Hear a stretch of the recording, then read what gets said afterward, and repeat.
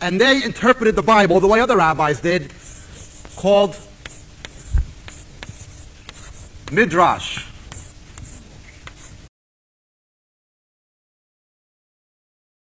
Just as our parents are instrumental in shaping our values, personalities, and even our DNA, when we are born again, for better or for worse, our spiritual mentors often impact our spiritual DNA.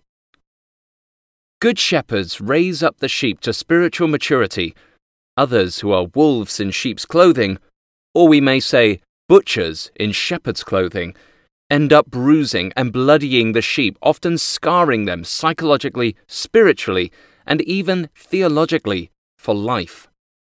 Christian cult personalities are these self-absorbed butchers disguised as pastors and are notorious for leaving people permanently damaged. God wants to correct these mishaps of our souls, but in order to do so, we have to humbly allow Him full rights to the genome of our souls, and this can be a lifelong, painful experience. Jacob himself was saved during the hippie Jesus People revival. Hall Lindsey's best-selling The Late Great Planet Earth had millions of young hippies believing the Antichrist would arrive within 10 years. The late great planet Earth. Prophecies speak of the coming of an Antichrist. Is he among us already?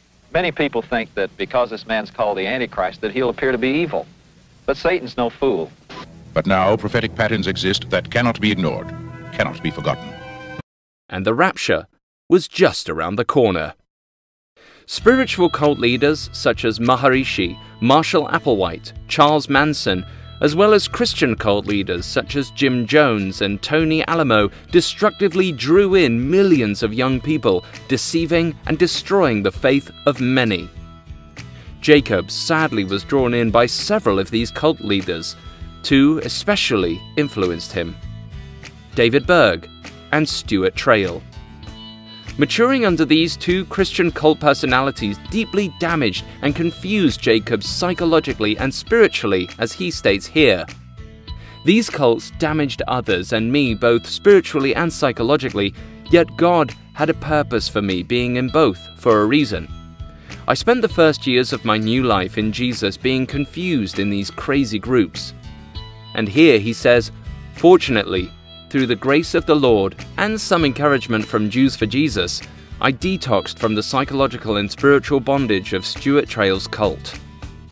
Just as one ex-member explains here, the damage under Stewart deeply damages your relationship with God for years after. The nature of the damage that Stewart inflicted on us is such that if you are a Christian today and you are seeking to please God, then the very thing that you're trying to do and trying to be was affected by Stewart Traill. In a future episode, we may look at the psychological impact these wolves had on Jacob, but let's focus in on the theological molding they had on him through their Bible teaching. The theological influences are quite apparent in planting the seeds for the focus of Jacob's teaching style and focus of his ministry. Both these men had an extreme focus on the Antichrist, just as Jacob does. One ex-member says of David Berg's cult, members lived together in communes and banded together around the concept that an apocalypse was coming and that they were martyrs with the power to save the world from the Antichrist. From the Thessalonians, we know that he's not coming until the son of perdition is revealed.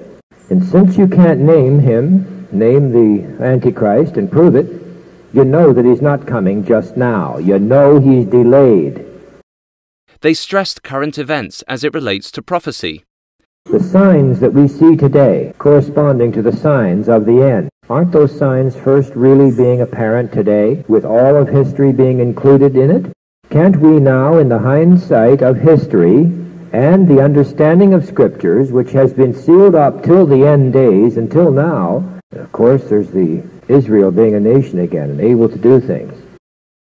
They emphasized special Bible interpretation as the line that separated them from the ignorance of Laodicea, just as Jacob does.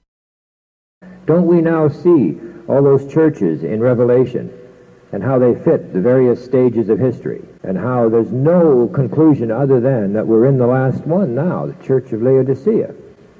We're in that period now. Surprisingly, these two men also introduced Jacob to two of his signature teachings: Jacob's interseal rapture theory and Midrash-style hermeneutics, arguably the driving force behind Jacob's whole teaching ministry, were first witnessed by Jacob right under these two men. A lot of Christians were expecting to get raptured by the Lord and His second coming before the tribulation. Are going to get a shock of their lives because He's not going to do it. He Himself said so. He says right here in the 29th verse, as plain as day. After the tribulation, then shall all the tribes of the earth mourn. After the tribulation, they shall see the Son of Man coming in the clouds of heaven. That's when Jesus is going to come back.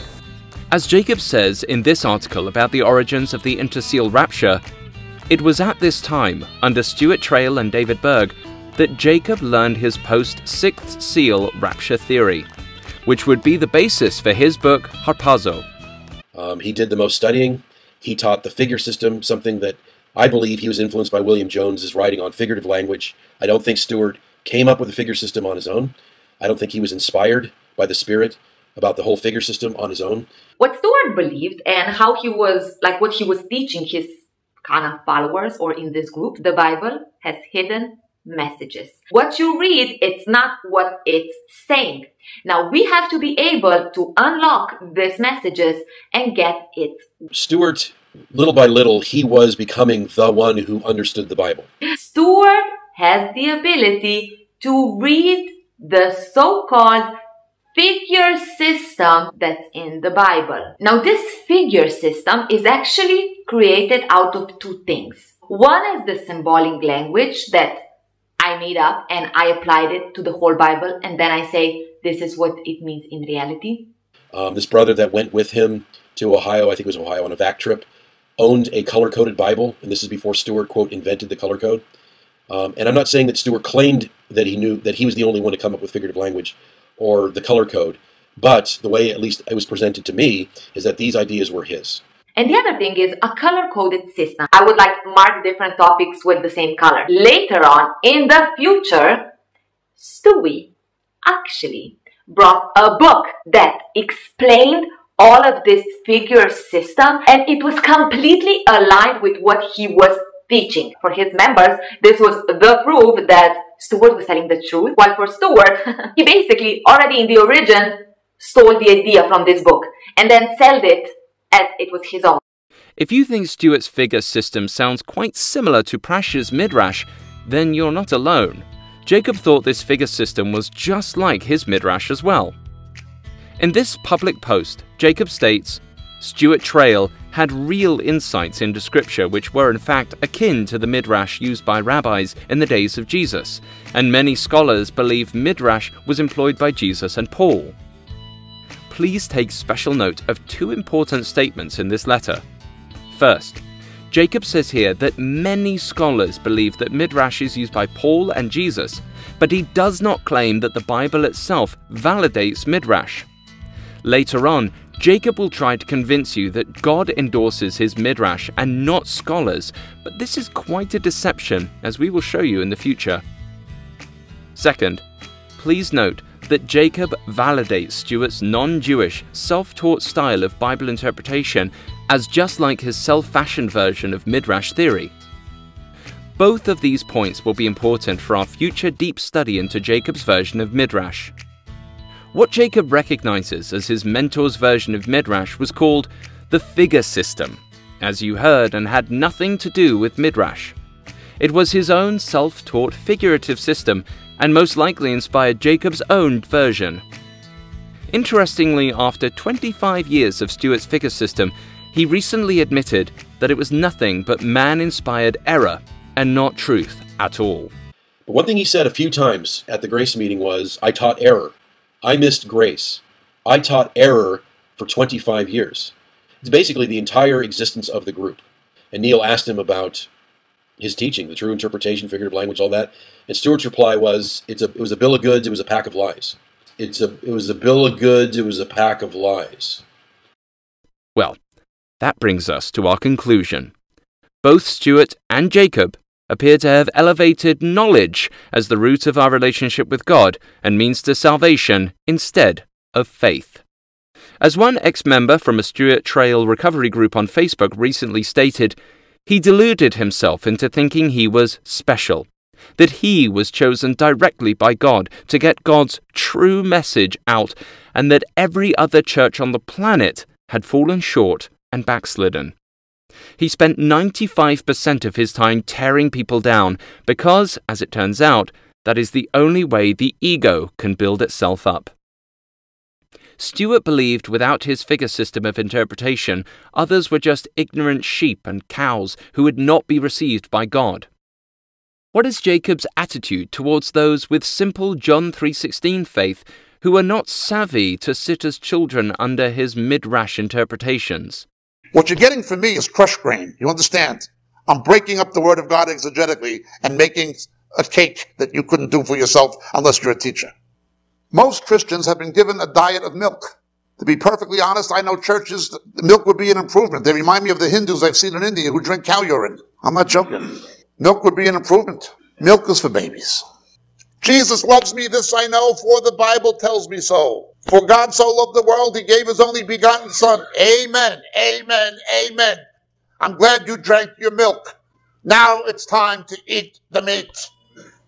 Mere babies drinking milk or cow urine, unhealthy and sickly. A bit of a refresher course on John 3:16 for Jacob. Who was Jesus talking to when he spoke this verse?